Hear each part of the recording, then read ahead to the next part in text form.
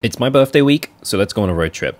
Today I'm going to drive to Jeju Island, which is the biggest island here in Korea. And the only way to get there is either by plane or boat. And I'm in the car. So I've got to drive to the ferry, then we'll drive onto that ferry, and we've got to take a 6-hour ferry to Jeju. And we're going to be in Jeju for a week. My boat is until like midnight, and I'm leaving super early. It's like 7 p.m. right now. But since it's my first time doing this, I want to leave early and just take my time. Also, I've got to stop by my friend's house, so let's go. This is the best view I can get with my phone mount on my dash. I can't move it, so this is the best you're gonna get. But it's an amazing view, trust. I finally made it to the passenger terminal. It's 9 o'clock. That was a pretty crazy drive. For the first time in my life, I saw a raccoon dog, or a tanuki, or a noguri, which is crazy. I've never seen one of those in real life. It looked like a little bear running across the road. I got about an hour until we get on the boat. So I'm gonna go inside, see what's going on in there. I don't need to, but I would like to find a convenience store. So let's go check it out. I think that's our boat in the distance there. That's the one we're gonna be taking. There was a convenience store inside the passenger terminal, but it's closed right now, which doesn't make sense. You'd think the convenience store would be open when everyone is here to take the ferry, because it leaves at the same time every day. Now, just wait.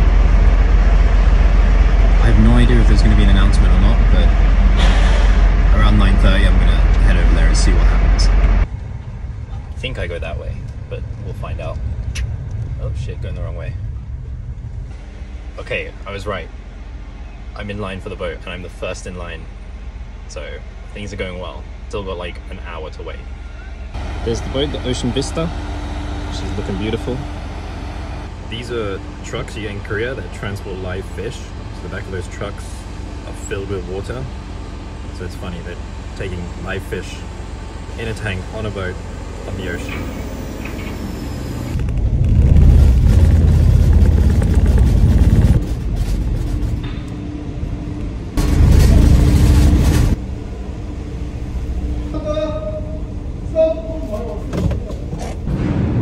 Got my blanket. And I think we can go up now. Okay, so now I'm on the boat that's going to take me to Jeju Island, and I heard about some of the facilities on this boat, but I wanted to check them out myself. But always first thing when taking a ferry or boat, familiarize yourself with the layout of the boat and find where the life vests are and any escape points. The muster station. The first thing I saw when I walked into the main area is this convenience store, which is pretty well stocked, and the restaurant, which wasn't too badly priced to be honest. Most of this boat was taken up by shared rooms and private rooms, but there was also an arcade with karaoke. And a massage chair room, which unfortunately was not free. You could also go outside and walk along the sides in the back of the boat where all the truck drivers were gathered together for a drink and a chat, and it seemed like all the drivers run into each other on this ferry quite often. But I was feeling a little hungry, and while the restaurant looked tempting, I was honestly down for some cup ramen and a beer, so to the convenience store I went. I wandered around the boat a little more, but I really need to get some sleep on this boat, so I headed to my room, and I tried my best to get as much rest as possible in the 6 hours on this boat.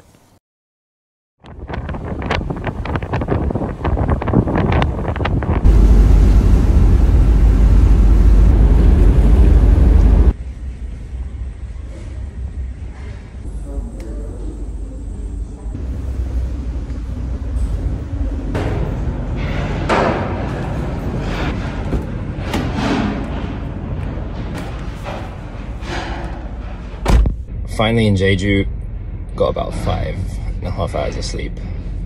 I feel decent. I think I'm ready for a full day. I just need some coffee now. So I'm gonna go try find somewhere that's open at like 6 or 7 a.m. which for a coffee shop you would think would be normal, but in Korea coffee shops do not open till like 10 or 11 a.m. So I might have to go to a convenience store. Just got off the boat, driving through Jeju City. It's my first time driving in Jeju, so I'm just being extra careful because I've never been here before, but so far it's been so good. Now I'm gonna head over to the area where I'm staying, although I won't be able to check into my Airbnb until 5 p.m. apparently, and it's currently almost 7 a.m. But I've asked about early check-in. Let's see if my Airbnb host gets back to me about that. After disembarking the ferry, I took it easy for the rest of the day, starting off with some lunch, which was haejanguk, which is a hearty broth with congealed blood, noodles, and slices of brisket, which is actually far tastier than it sounds. Big chunk of blood. Then we stopped by this cafe by the water where I tried on some sunglasses, grabbed a nice coffee, and walked out onto the rocks to go stare at little sea critters. And of course, when you're on vacation, you have to go check out the local supermarket, and Nonghyup in Korea is a chain of supermarkets that sells locally grown produce, so we had to go check that out as well. But But then I had some time to kill alone, so I decided to drive over to the beach to enjoy a non-alcoholic beverage advertised to be like beer. And then I took this scenic way back to my Airbnb to relax a little bit before dinner. Which of course, if you're in Jeju, you have to have Jeju black pork at least once. Unlike most Korean barbecue restaurants, when you have Jeju black pork, the staff usually do all the grilling for you, so you can enjoy the meat the way that they want you to. Which Jeju black pork always hits the spot. And then to end the day, of course we went to go eat some more food, which was this super crispy potato and bacon pancake, and just wind down with a glass of whiskey.